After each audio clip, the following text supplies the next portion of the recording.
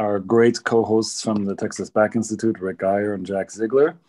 And it's my special honor to introduce our guest tonight, Dr. Jim Schuster, MD, PhD. He's the chief of neurotrauma at the University of Pennsylvania. It's customary to have conflict of interest declarations, and aside from my unwavering love for the Texas Back Institute and its great surgeons there, I have a complete conflict of interest regarding Dr. Schuster. He's a former fellow of ours and a former resident at the University of Washington. And I've loved his work. We've just talked about some of his great articles. And he was so kind to jump in for the UPenn when there was a family emergency with our previous other speaker from UPenn. So kudos to him to always being available. And we are so lucky to have you here tonight, Jim. And I think you picked a great topic from what I gather, ankylosing spondylitis fractures. We just talked about that the other day and how this is such a growing problem. So Jack, Rick, do you want to add anything to the intro?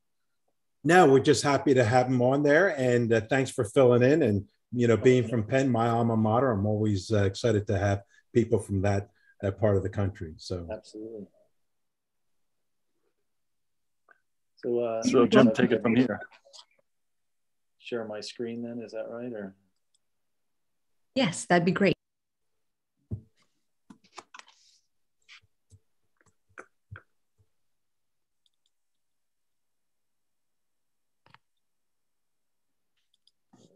Okay.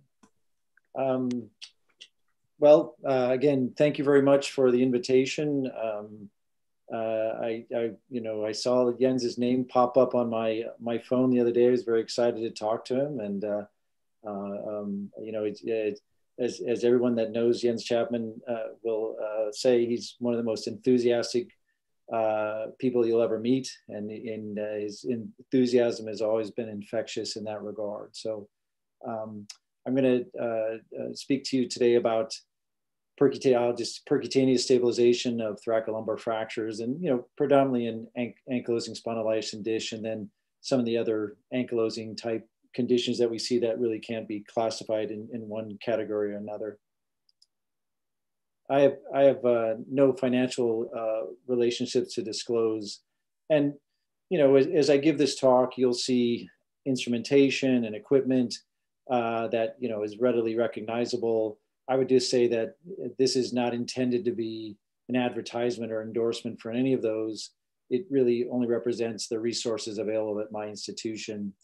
And the only other thing I would say is some of these illustrated techniques would be considered, what I would say physician-directed or off-label, such as spinal instrumentation without arthrodesis.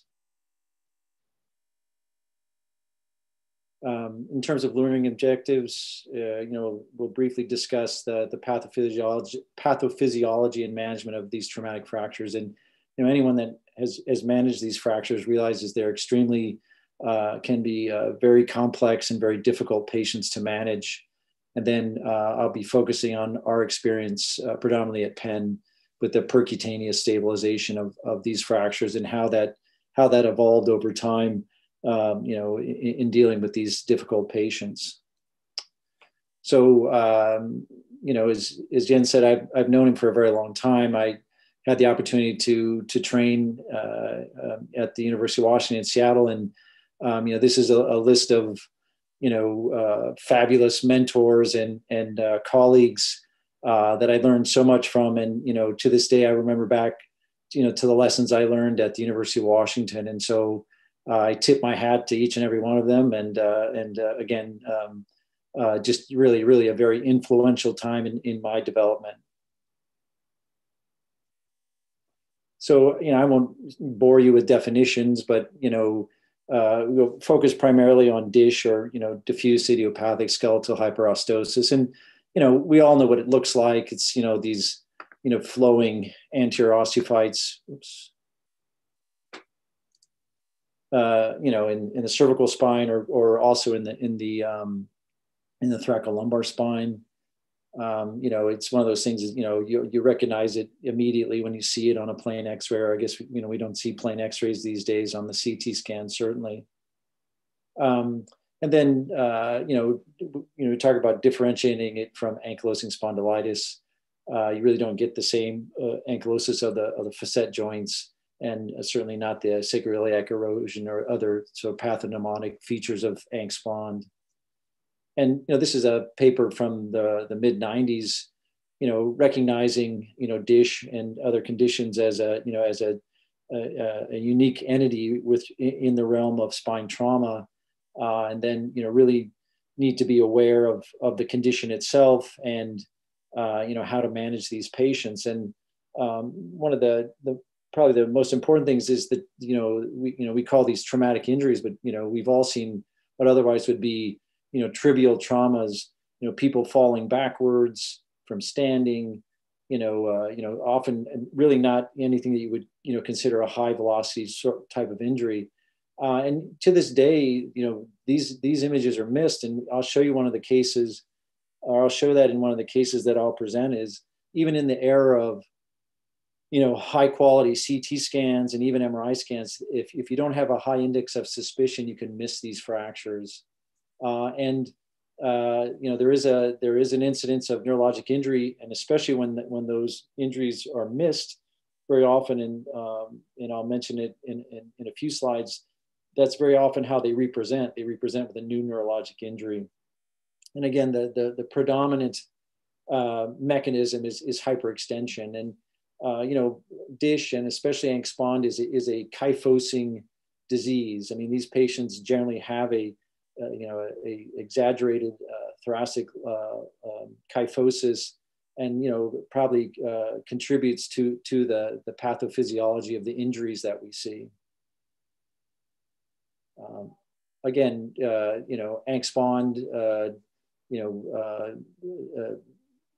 again, when you see it, exactly what it is. It's an inflammatory disease, again, very often with sacroiliac joint involvement, high incidence of HLA-B27, although generally we're not checking for that unless there's some other reason to do that with these patients.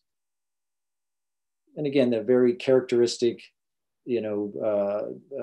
fusion across the disc spaces, but without that flowing osteophyte anteriorly, fusion across the facets. And again, the key point being that exaggerated kyphosis, or that fixed kyphosis that these patients often have. And this was a Harborview experience. I guess this paper is from 2010. Very extensive experience, very well thought out paper about how you recognize these injuries, how you manage these patients, to the point I made before, is in this case almost 20% of the patients had a delayed diagnosis. And again, in 2010, it wasn't for lack of high quality imaging or any other issue that way. It's just it's the nature of the problem. And then when these patients represented, it was with new neurologic injury. And so I think, it's, we all, when we see these injuries, even when they're not like displaced, I always get very nervous, because I just, it's very often, even when you try to classify these fractures, it's sometimes very difficult to know exactly how unstable these injuries can be. And then, the other thing that they showed, there is a high incidence of symptomatic epidural hematoma. I mean, I'm sure at your institutions, it seems like my radiologists read epidural hematoma on every single MRI scan, involving a fracture. But, it's generally, unless they're on anticoagulation, this is the patient population where it really can be a problem. And this is we talk about trivial injury. This is just a short paper that we published several years ago, and it was two patients. I think perhaps they wasn't recognized that they had ankylosing spondylitis. They were undergoing revision hip surgery, so they were positioned in a more supine position. Their upper body wasn't supported. And they both had iatrogenic hyperextension injuries with resultant paraplegia, both requiring surgical intervention. So again, this is sort of the ultimate, trivial injury. It's just the weight of the body, the unsupported weight of the body, literally cracking these patients in half. And again, there are other, what I call, spondyloarthropathies, not otherwise, specified, or other ankylosing conditions, advanced degenerative disease that don't quite meet the criteria for Ankh-Spond or DISH, or we see in our population a lot of what I call repeat customers. It's for whatever reason, these poor patients are prone to falls. And so you'll see, we'll have done a long segment fusion on these patients. They'll come back after a fall and fracture below or above, and then we'll have to extend them. So that's actually a very common problem and a big concern, because if anything, we're making the spine stiffer, which obviously can be a problem. And, we always describe these fracture like a long bone. That's literally how they fracture. Again, it's mostly a hyperextension mechanism with trivial trauma. And again, to this day, very often can be missed. And, as a general principle, these require multi-level fixation above and below, as they really are very unstable fractures. And, I always say a DISH or an Ankh-Spond patient with significant back pain has a fracture until proven otherwise. And you got to keep looking until you rule it out. And if you don't see it on CT, then MRI. But, you really have to, look and make sure, especially in people with, large body habitus where the imaging maybe is not quite as good. We talk about spine precautions, but I stress this to our trainees is, you really have to support the spine above the fracture so they're not hyperextending. Very often they're extremely uncomfortable and anxious if you try to lay them flat, but, that's the traditional, spine precautions, strapped to a hard backboard, but you really have to support their spine to sort of keep them out of that hyperextension. We had a patient several years ago where, we took all precautions to do that. And the minute they went to the MRI scanner, the tech yanked the pillow out from behind their shoulder and the patient started having symptoms in their lower extremities. And again, why get an MRI? If I can get it, I'll get it. I mean, I think, we are looking for things that, like epidural hematoma. And the other thing too, is what I'm looking for is, even with a patient with a neurologic deficit, do you need to do a decompression? Because obviously that'll factor in to how you manage these patients. And so, just the fact that they have neurologic injury doesn't necessarily mean that they need decompression. They may need realignment. And I think the MRI is useful in that regard. So I think what I'll do is I'll sort of blend into, or sort of move on to a case. And this is probably one of the first cases that we utilized a minimally invasive technique for, and it's certainly more than 10 years ago. And this is the sort of case that really made us start thinking about, is this something we can do in a minimally invasive way? And it's a perfect example. It's an 89-year-old woman, fell downstairs, 2 or 3 stairs, came in with severe back pain. She was neurologically intact, but she has a pacemaker. She has significant congestive heart failure. She had a right atrial thrombus for which she was on Coumadin. She also had other injuries, rib fractures, bilateral and wrist fractures. And she had a known history of ankylosing spondylitis. And there, those are her images. You can see that, she's, these are sort of midline and off to the side. So, a pretty significant fracture, in one that certainly we would be concerned about instability. And this is something that generally we would address in a surgical manner. And in her case, she really couldn't have an MRI because she had, leads that were, left in her heart that weren't MRI compatible. And in addition to that, because of her congestive heart failure, she really couldn't tolerate laying flat. Significant medical comorbidities, high cardiac risk. This is the one, where, the cardiac surgeons or the cardiologists are really sort of very hesitant to allow us to do any sort of procedure at all. And in her case, because of her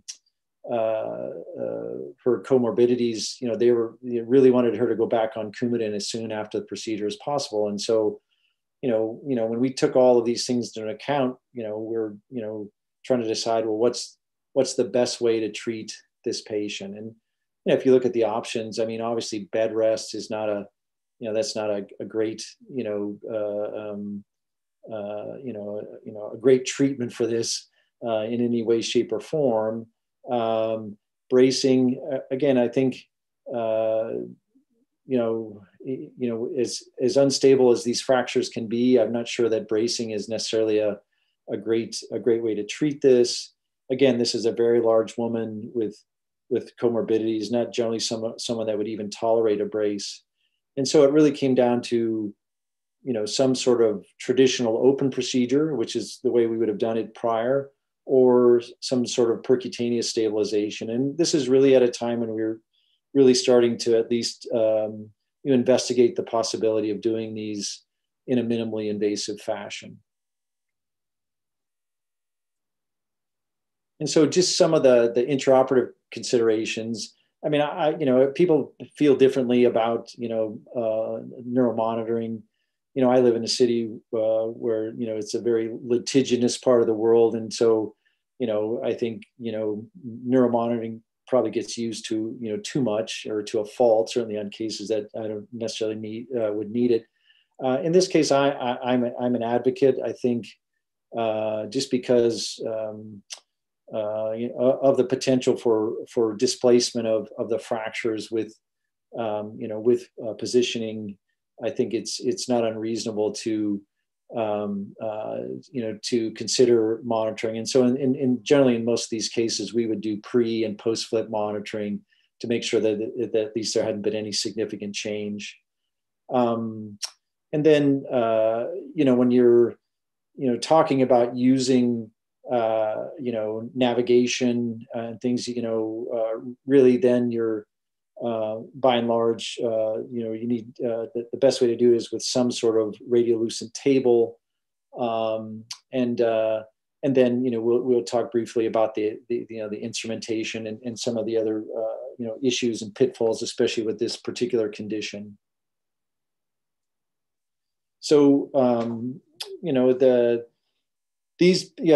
generally, as we talked about, these patients have a premorbid kyphotic alignment. And so when I do these cases, basically I want to, my goal generally is to fix them in their previous alignment. And then so, generally would not use the standard, open belly, like a Jackson table where they, everything, tends to hyperextend. And so we generally would use, in this case, my standard is to use the radiolucent Wilson or the equivalent, and so to turn the patient on to sort of try to reduce those fractures, because very often they are sort of fish-mouthed. Just as as part of this, at least the one we use is only rated up to 300 pounds, and so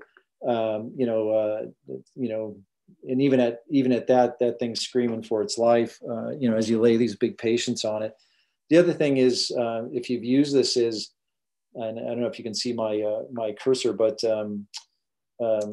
there's a metal cog inside this, so it's not completely radiolucent, and so it will interfere with either with intraoperative CT or sometimes the biplanar fluoro, and so sometimes what you have to do is reverse depending on which level of the spine you're operating on, you have to reverse the Wilson frame to keep that metal artifact out of the way. And then, we generally use, for our imaging, and, certainly you can do, you can use C-arm, my orthopedic colleagues at Shock Trauma, Dan Gelb, Steve Ludwig, are very, very facile with, using K-wires and biplanar fluoro. It certainly is much more time consuming. And so, this is generally the setup that we use, which is in this case, it's the O-arm. But again, there are, just like everything else, there are different varieties, 2 or 3 different, manufacturers that make this. Again, this is the one that we use, and it works perfectly fine. And then we, use some sort of navigating system, and in this case, we use the stealth system, which sort of pairs very very well with the O-arm. But again, none of these are perfect. The advantage of the CT-based systems is the image quality is much better. The navigation tends to be a little bit more real time, and I mean, they say it's mobile, but it's it's like moving around like a semi trailer sometimes. It has a big footprint and it has a big price. I mean, these things are expensive and they break down, and so the upfront cost for these is probably one of the things that deters most places from buying them, because they are very expensive. And again, this is it would be sort of one of the standard setups in terms of the intraoperative navigation. So there's a fiducial array that attaches through a small incision generally to a spinous process, or you can put it on the iliac crest. And then we use navigated drill guides and drills, and then K-wires, and then these posted screws over the top. The one thing that we do find is because these fractures can be extremely unstable, is what we generally do now is shoot the screws below and then move the array, or use a second array and put it for shooting the screws above, because not only does your accuracy decrease the farther you are away from the fiducial array, but there's enough motion, even with breathing, that it can introduce error. And so as standard practice, we would use a 2-array system. The other thing that we'll do very often is, especially if we're going to do decompression, if we are going to do some focal decompression at the level of the fracture, is we'll shoot the bottom screws, make a small midline incision, do the decompression, perhaps lay some bone in if we're going to do that, and then we'll move the array and shoot the upper screws. So we sort of incorporate that into it. So that is a pitfall here, that trying to shoot all the screws from the array below an unstable fracture generally is not advisable. And so this is our first patient. 3 levels above, 3 levels below. You can see her pacemaker and the dead leads that didn't allow us to get MRI imaging. But you look at it, that's 7 levels of instrumentation, 100 cc's of blood loss, no postoperative complications. I don't generally brace these patients. The advantage, especially in the patients that don't need decompression, is you can start them back on anticoagulation very soon afterwards. There's no drains. And when we followed this lady up 4 years later, doing very, very well, with back to functioning with the aid of her family. So that was our first sort of percutaneous case. And again,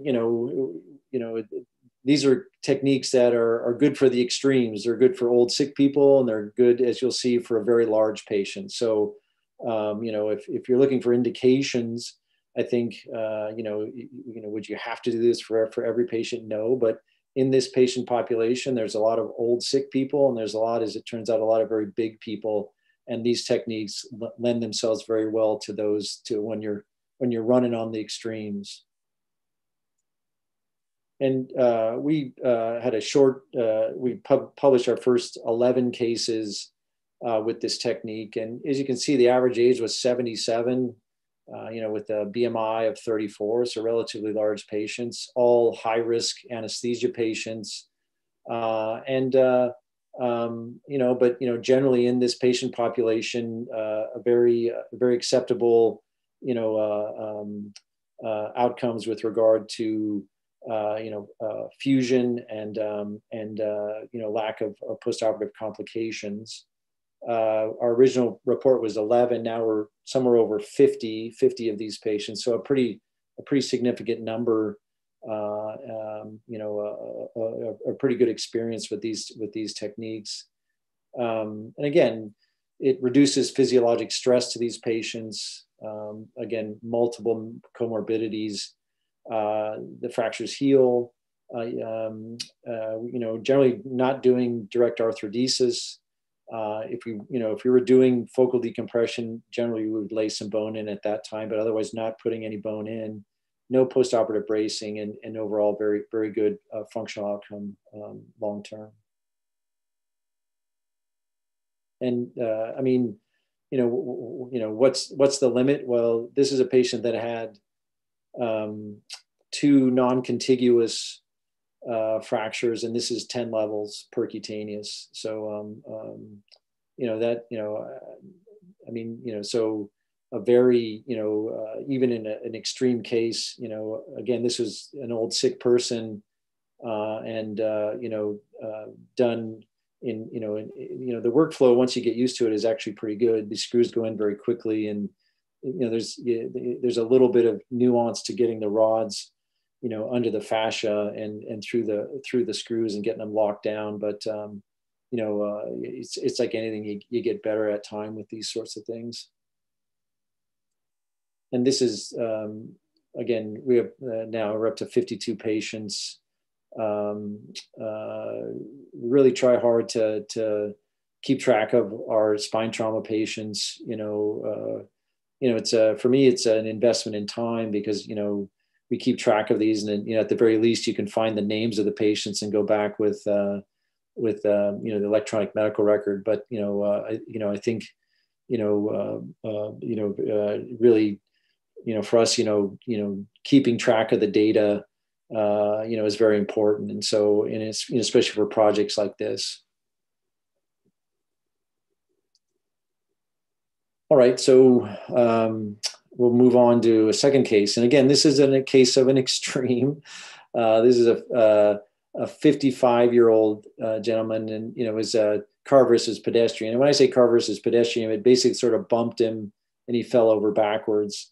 And that was the extent of his injury. But he's 450 pounds and 5'8", so BMI 68.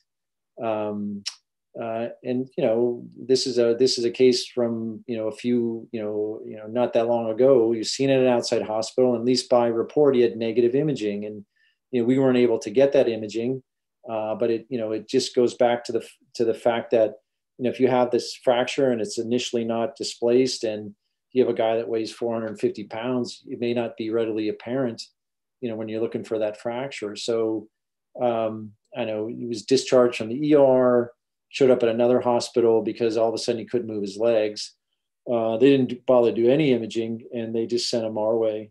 And when he got to us, he was Asia B with about a T11 sensory level. And that's his fracture. So, and again, hyperextension. And this is a guy that doesn't quite fit the criteria for AS or DISH. But you can see from the sort of the marginal osteophytes, our sense was that he had fractured through an ankylosing segment there, and so we managed this as if we'd managed like a hyperextension injury in one of these ankylosing patients. And so back to the considerations here. So this is he's out in his legs, and so you could argue that not a tremendous amount of utility to using monitoring. You can, certainly can use it and get no signals and just be happy that there are no signals. But in this case, we chose not to. Sometimes with these very big patients too, the needles are a long way from the muscle, and so even if you want to use it, very often the technique's not great. And then, how do you position a 450-pound patient? And then we'll talk a little bit about the instrumentation again. So again, our Wilson frame only goes up to 300 pounds. And so, the options then are, flat Jackson with chest and hip bolsters. The other thing that we'll do is we'll put 2 chest bolsters side by side, so it gives them a little bit of support, and then the hip bolsters, and that still overall, especially with a large belly, gives them that sort of the kyphotic alignment. I'm not a big fan of using the Jackson or the equivalent for the sort of rotating these. some of it is too. I don't think it works quite as well as when you put them on on the Wilson frame. And so our tendency is just to, all hands on deck and turn these people over as gently as we can. And then, you can imagine what 450 pounds looks like on that skinny Jackson table. I mean, we, strapped him down, taped him down, but, during the case, he would you'd see him listing to one side, and we'd have him rotate the table back the other way. And, at one point we sort of jostled him with the O arm as we're going around it. And, operating on these very large patients, no matter what you're doing, is, just the sheer positioning alone is an immense undertaking.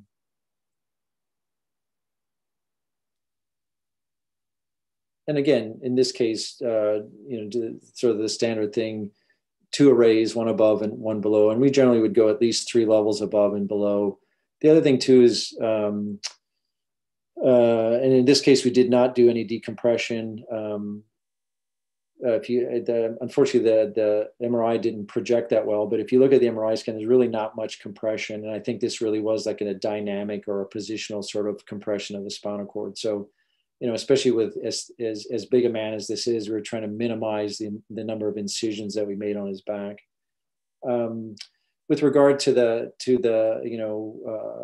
when you pass the rods, under the fascia through the screws, we tend to, I say you bend the rods true. You don't really want to, especially in these cases, you don't want to be using like the persuader or anything to lock those screws in, because what it does is just force them, they'll open up that fracture again. So you bend the rods true or in a somewhat kyphotic alignment. As you're tightening the screws down, you tighten the screws closest to the fracture first, and that tends to help with the reduction. And in this case, we did some compression, to try to get this thing aligned. And again, my experience with this is it doesn't have to be perfect. If you get it realigned, generally that they will heal and heal across the fractured segment. And again, in this case, we chose not to do any decompression. When would you do decompression? Well, if you saw stenosis, other than through malalignment, certainly if you see epidural hematoma, you would consider decompression. But especially in the neurologically intact patients, by and large, generally most of these patients don't need decompression. And then that's our construct, 3 above and 3 below, incorporating the levels right at the level of the fracture. Again, trying to, you can see the rods are bent slightly kyphotic, trying to push that fracture together. And we did compress a bit. And again, it's not perfect. I mean, there's still a little bit of a gap. He's not fish mouthed anymore, which is good. And so generally in our experience, in something like this is something that he certainly will heal even without any true arthrodesis. And so again, 100 cc's of blood loss. We kept him in the ICU for a couple of days afterwards, just to keep his blood pressure up. But after 48 hours, he really was sort of auto pressing. And so we didn't, sort of belabor the point. Mobilize him right away without a brace. And even if you wanted to brace this guy, I'm not sure what you would use, or I'm not sure that he would tolerate it. And the good thing is 10 days later, he's really made significant improvement. He's Asia D essentially. So, this is a guy that's going to walk again. So it's sort of very gratifying, very, very gratifying case in that regard. Just keep an eye on the time here. Now, this is a practical point. And so, when we first started doing this, the billing officers get after us, because it's just like, we're so happy we're like doing these percutaneous things, and they're like, we don't know how to bill this, and so, because, instrumentation alone, that can't be the primary billing code. And so, we generally would use an open reduction code. And if obviously if you do laminectomy and focal arthrodesis, then that's the primary code. But at least in spine, and maybe somebody knows better than I do, but this is, this is the one issue, and not to focus on billing, but obviously it's part of the process. That is the one sort of confounding thing with regard to these cases. I mean, is that the instrumentation can't be the primary code when you bill these cases.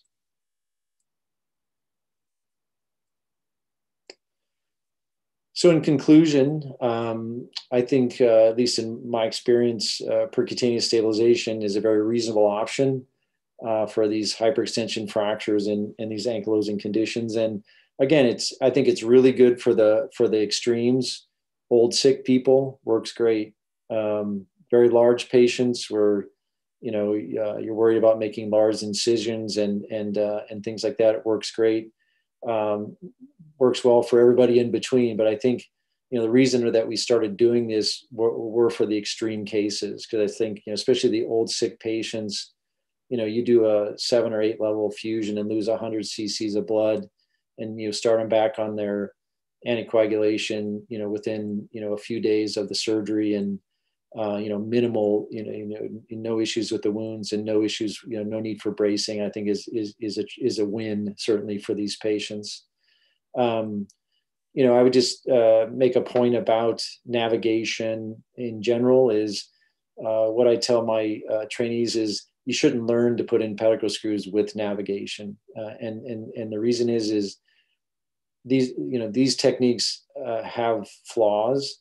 And if, we were talking a little bit before we started, if you've never put a pedicle screw in without navigation, then you don't realize that, you'd say to yourself, I don't care what the machine says, that's trajectory is wrong. And, fiducial arrays get bumped, fractures shift. There's all kinds of reasons that these things and it's virtual. That's the other thing you have to remember is you're looking at virtual imaging. It's not real time. And so there are drawbacks. And then, people ask me about robotics, and I'm like, well, robotics are fine, except that robotics is based on navigation. So it's only as good as the navigation. And then, my only sort of hesitancy is that there's a certain loss of haptic feel when you sort of introduce something else that's not your hand between the navigation and the patient. So, that's just my take on these things. The other thing too is if you're going to use these techniques, you have to really be the super user of the equipment. I got to the point where I run the O-arm myself. I know how to troubleshoot it. I know how to troubleshoot the stealth machine. I know how to troubleshoot all the equipment because it was pretty clear early on that I had to be able to champion this. And so these techniques have their place. But you have to realize the limitations, and you have to realize when, if what I always say is, if it's not right, it's not right for a reason.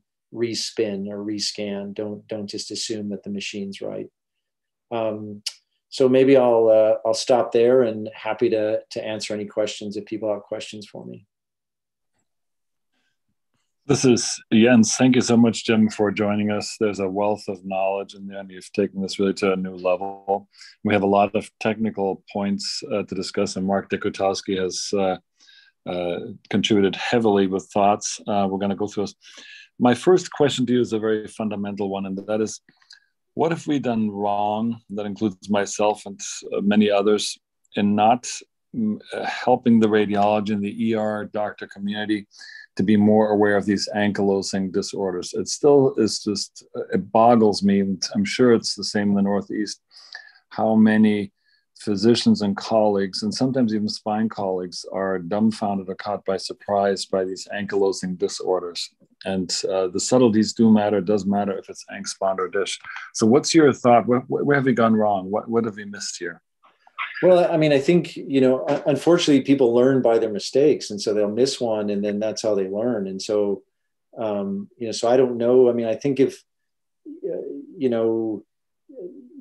I'm sure, sometimes the problem at our institution, especially overnight, is, it's sort of unclear who's reading those films, and so I think, it's not a musculoskeletal radiologist. It's not necessarily and so I think there's a certain level of experience.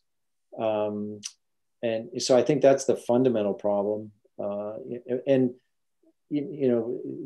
it's not like these cases are that rare. I mean, we see them all the time. I mean, it's, and so, but as you said, I think I just think it's one of these things where, maybe it's, if someone asks for a scan and they think that, there's a patient, or, if they said, they may have dish or Angst-Bond, again, I just have, if they have significant back pain, I mean, that patient has a fracture until proven otherwise. I mean, it's, you have to keep looking, and whether it's, MRI scan, which, obviously it's much more difficult, and you can miss it on an MRI scan too. But, every one of these that I've seen missed, when you go back, it's right there. I mean, that's the other problem. So. My second question was, do we have to pan scan the spine because of non-contiguous fractures? And in terms of stability, are there gradients outside of neurologic injury, which is automatically unstable?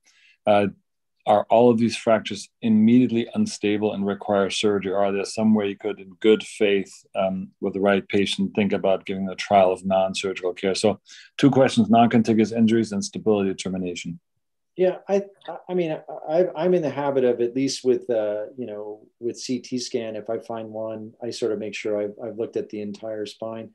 And to the other point, there are certainly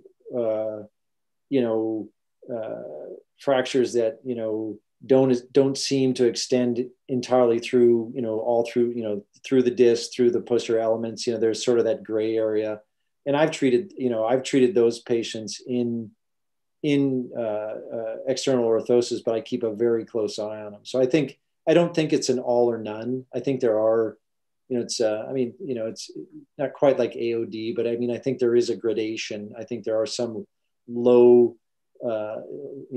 risk patients. Not every one of them needs a big operation, but making that sort of call, I think, takes experience. I mean, I sweat every single one of these, and I can tell you, every one that I've treated in a brace, I sweat those even more. So, but to your point, I don't think all of these patients need a big operation.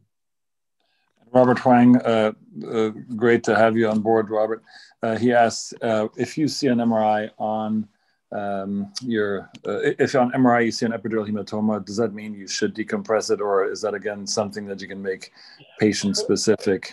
Yeah, I mean, and I'm sure you all do. I fight with my radiologist all the time. I'm just like, because, I'm sure you've all had the experience, this epidural hematoma. And, what I say to them is, are you telling me there's a signal in the epidural space that could be consistent with blood products, or are you telling me there's a compressive clot? And so I think that's the difference. And, I just, I've had times where they've said epidural hematoma, and I've operated on the patient, and I've called the radiologist and said, guess where I am? I'm in the epidural space, and guess what's not here? There's no blood here. And so, but I think, and so, at least, it just seems like it gets overcalled. But I think in a patient where it's clearly clotted blood, or it looks to be clotted blood, and there's compression, I have a slightly, the one that's tough is if they're neurologically intact, obviously. And then I think that's a judgment call, but I don't know that everyone needs a laminectomy. Jim, it's Jack Ziegler. Super talk. Do they all heal? Have you had any non-unions or hardware breakage? Is there a difference in healing between AS and dish? I mean, I've had, we've had some hardware pullout. I mean, they don't all heal. I mean, it's like anything. But I think, I think what I have had is, some loss of fixation, and some of that's been in the patients where, we didn't quite spend enough time, contouring the rods, and we forced them down below and things like that. I mean, knock on wood, I haven't had any, I've had a few patients that have fallen again and, and fractured through above and below, but so no, it's not obviously it's not a perfect technique. And we do have, we do have, screw pull out and things, but I mean, fortunately I haven't had any like, catastrophic ones where people, lost alignment and lost neurologic function. Hey, Jim, I may have missed it, but when you put the screws in, are you putting them manually or using power? I use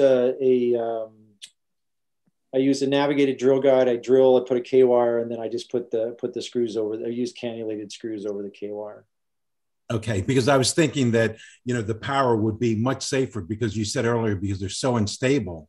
Yeah. That if you're trying to do it manually, I can see you causing more displacement, possibly more damage. Yeah, I mean, when we sort of pre-drill them, and then put the K-wire, I mean, it doesn't seem to I mean, it seems to be, sort of, reasonably gentle, putting them in. So, I mean, I can see if you're, using like a pedicle finder or things, it'd be a little bit more difficult. So.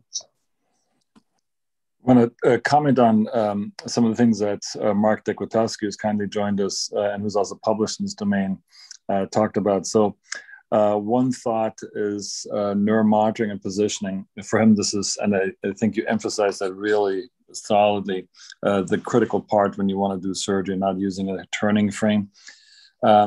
He thought that, and I'd be curious to hear your comment on that, to keep the patient awake might be a good idea, or waking them up during the turning, because the active turning is one of the critical parts where that patient can, through shear or hyperextension, pinch off their cord. So what are your thoughts on doing an awake positioning? And we generally have not. I mean, I know Mark has, a lot of experience with scoliosis. And I know a lot of experience with doing like wake up tests, even, and things like that. But, I mean, I think you'd have to, you'd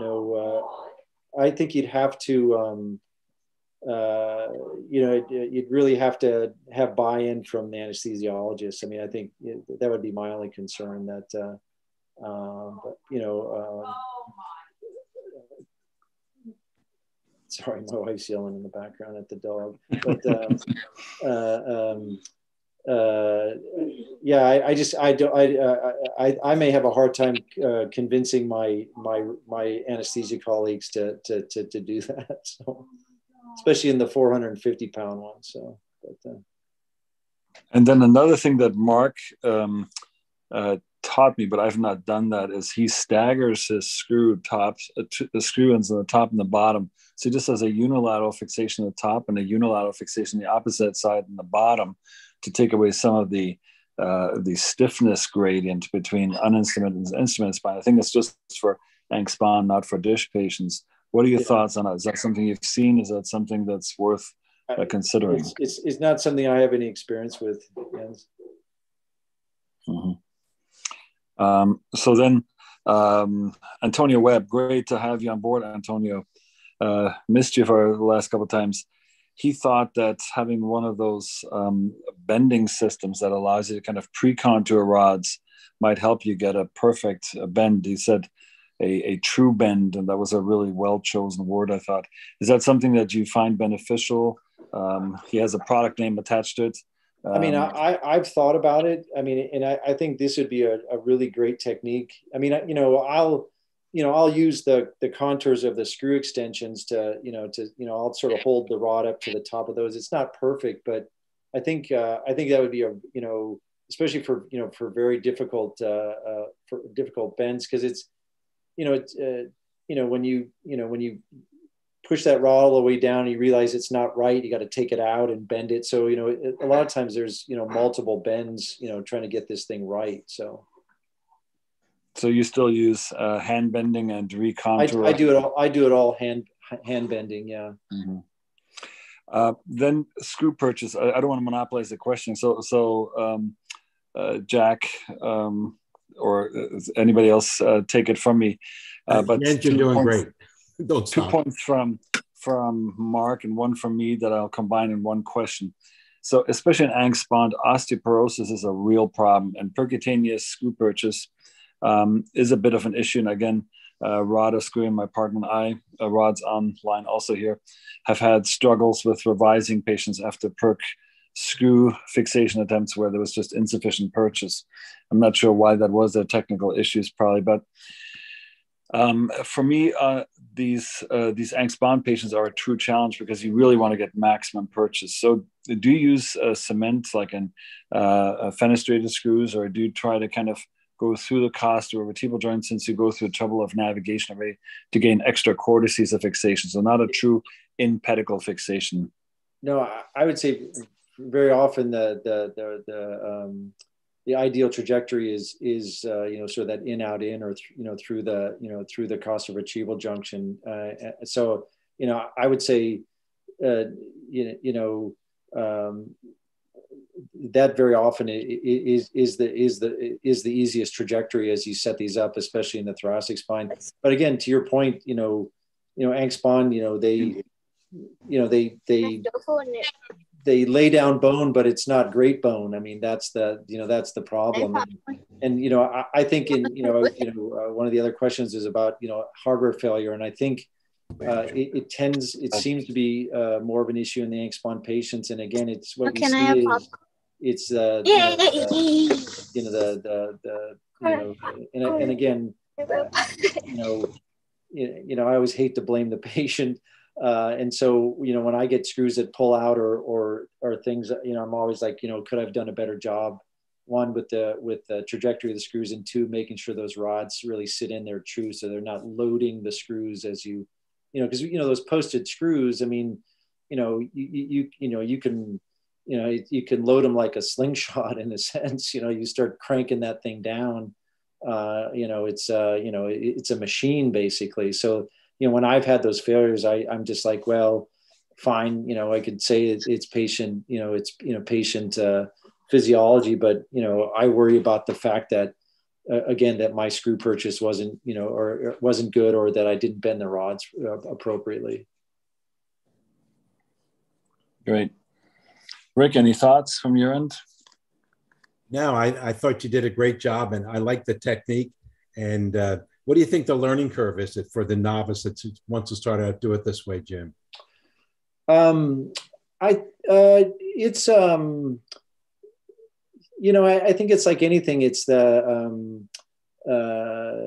getting used to not looking at your hands. When looking at the screen when you're doing the positioning, and so for us, it's a little bit like endoscopic, surgery, or like laparoscopic surgery. But I think people pick it up pretty quickly, and then it just, there's sort of the nuance. Like if you don't, one of my partners, I remember the first case that he did, he couldn't get the rod to sit down. And like, if you're not careful, if you don't get the rod started under the fascia, if it's above the fascia, between any of those screws, you'll never get it locked in place. So he struggled. And I came in, I was like, yeah, you really have to make sure you're under the fascia, when you, or they won't sit down in those screw heads. So. Hey, Jim, this is Rod. I just had a couple questions. That was a great presentation. What is your OR algorithm for doing these? Because in our experience, you got to, like, if you're doing the Angst-Bondy, usually it's like 4 or 5 levels. It's kind of at the outer limits. So do you spin twice? And then do you spin at the end? Like, how do you know you're in or out? And then, or do you bring a C-arm in? I would say for these cases, it's usually 4 spins. So it's a spin for the screws above and below, and then I spin at the end to make sure everything looks okay. And the other thing with this is when you it's very often I'll provisionally put the rods in and then spin, and that actually gives me a pretty good idea of how they're sitting. The thing that it's rare that you cut the rod too short. It's very common that the rod's too long. And, you could argue that maybe it doesn't make that much difference, but it's sort of,